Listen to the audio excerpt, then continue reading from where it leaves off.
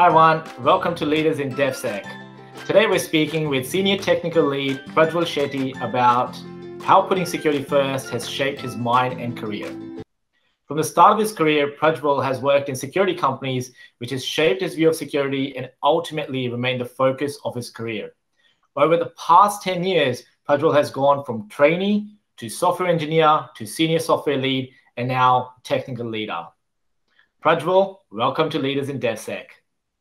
Hi, Jab. Thanks for having me here. It's great having you here, Prajwal. Let's get right into it. Let's bring it back to the very start of your career when you're fresh out of university, you've just landed your first job. Before that point, how much did you know about application security? Okay. In those days, I just had an overview of security. I knew some security issues like SQL injection. Then we had some issues related to the authentication and authorization. So just a basic idea, whenever you're developing an application, keep these things into mind, but not something in specific, like mainly like the OWASP project, the top 10 security vulnerabilities, and so on.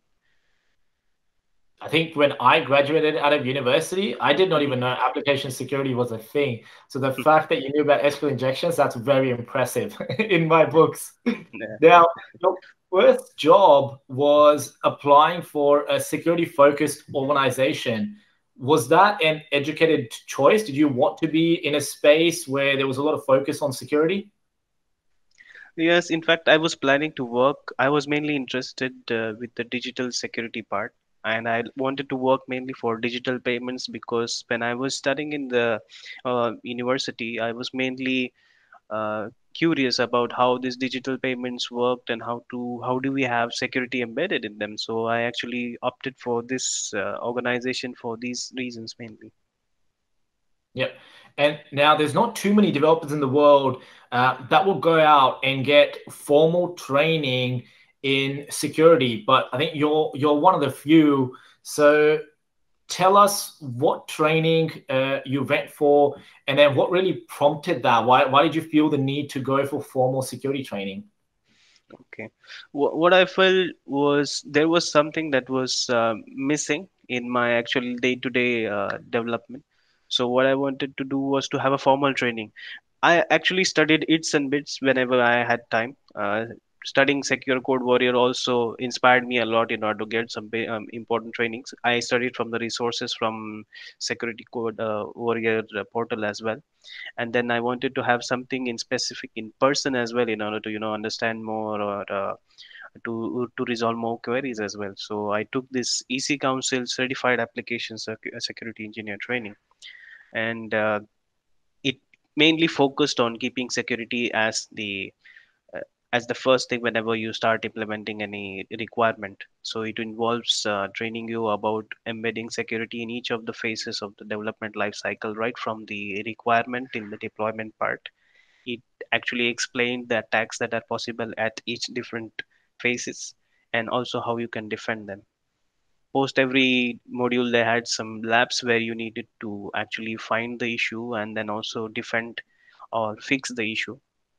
So it was quite interesting. Also, it was a hands-on on the things that we learned during the training. Awesome. So it sounds like you've obviously got a passion for security. Is that passion shared by other teams or other team members that you work with? What's the general sentiment around security?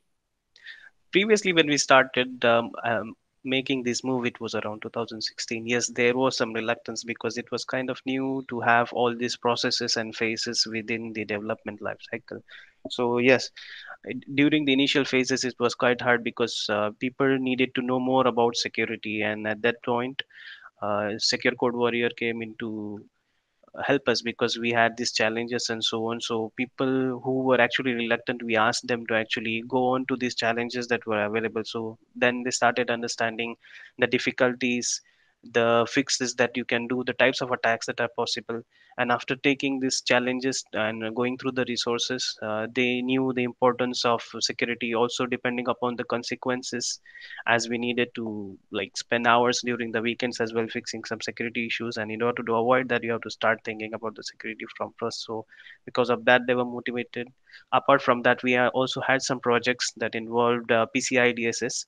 So as a part of the process, you need to follow certain standards, you need to complete certain trainings as well. They had to take these trainings. But as of now, if I think of today, my colleagues are pretty supportive. They also start thinking about security from the beginning. So yes, now we are in the same security perspective. Yeah. So I think there'll be a lot of other people that probably are at the beginning stages of that journey where they have developers where security is not top of mind. And I personally think it's completely justified because you have 100 other things you're doing. You've got delivery deadlines and, there's so many things that are going on. What have you found has been your success to engage developers that have been reluctant to get them to care about security and get them to do some security training as well to uplift their skills? Sure. In 2016, when we had a chance to try Secure Code Warrior portal, we found it quite interesting because, during those days, even now, if you try to opt for any security training, it is very expensive. First point. And apart from that, when you want to train your group, your team, in fact, is taking in mind, let's say for PCI DSS, you need to train the entire team working on that particular project. So once we started working with Secure Code Warrior, it was very helpful for us. We told them to go through the missions, to complete the missions. And as you know, there is kind of a leaderboard, so there was kind of competition amongst themselves as well, so that kind of also inspired people to start working with that.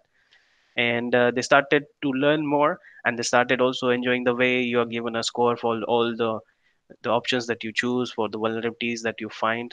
And it actually boosted the morale of the guys in order to start development in using security in mind.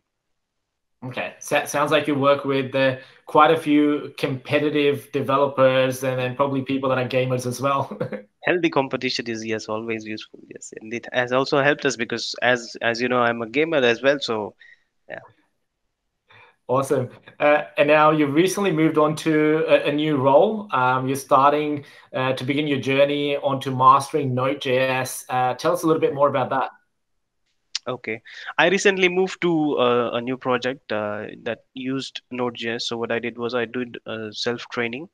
As soon as I did my self-training, I wanted to learn more about secure coding in Node.js because I was going to work in a project where also as well we need to have the PCI DSS regulations. So I started using the Secure Code Bootcamp app that we have from Secure Code Warrior, and it is for free. So I started giving starting attempting the challenges that we had, and I found it quite useful because at that point I had just a basic idea about how to do the development, but about secure coding I did not know many of the libraries and so on that could be used. So secure code portal was the place where I saw that okay, these are the libraries that you need to use and the most updated ones that we can help in order to avoid such issues. Apart from that, once I had Secure Code Warrior portal license, I started solving the missions.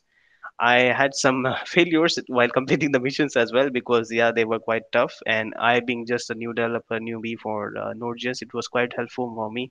It helped me in understanding the libraries that can use the way you can fix certain issues as well. So I'm like learning now. I find that so fascinating for someone who's got such a passion for security, and you've gone and done formal training in Java, and you're continuously learning bits and pieces. The fact that you say when you've gone on to learn a new language and you've gone and picked up security training material on that, it's hard. It's not easy, and I wish every single person, anyone who's developing and picks up a programming language, it would be amazing if when they learn how to code, they also learn about the code quality aspects of it as well, just like you've done, and picked up the security side of things, because it is important. And every time you pick up a new technology stack, your vulnerability landscape essentially looks different. So I think Right. there's a great lesson there for everyone. But coming to you, you've obviously got a wealth of experience. You must have picked up a huge amount of security tricks, hacks, and lessons along the way. What would be the #1 security lesson that you've learned that you would like to pass on to our audience that's listening today? That's a pretty good question. What I would suggest is mainly to focus on security first aspect of implementation in overall. So you have to implement security first development lifecycle. Whenever you think about any phases of the development lifecycle, think about the security aspect. If we are actually working on the requirements, think about the security requirements along with the functional requirements. Development, think about the security first so that you don't have to fix up something as a security issue, losing the reputation, losing your clients, working on the weekends, avoiding all of this stuff and thinking about security first. Even try on the side of deployment, work on the hardening part, which will help you in order to resolve many issues like directory traversal and so on, and some default security features that are provided by the particular applications that you use. Awesome. I think that is the perfect note to end on. We don't need to add anything else. Prajwal, thank you so much for your time. Thank you so much for joining us. It's been an absolute pleasure having you here. Welcome.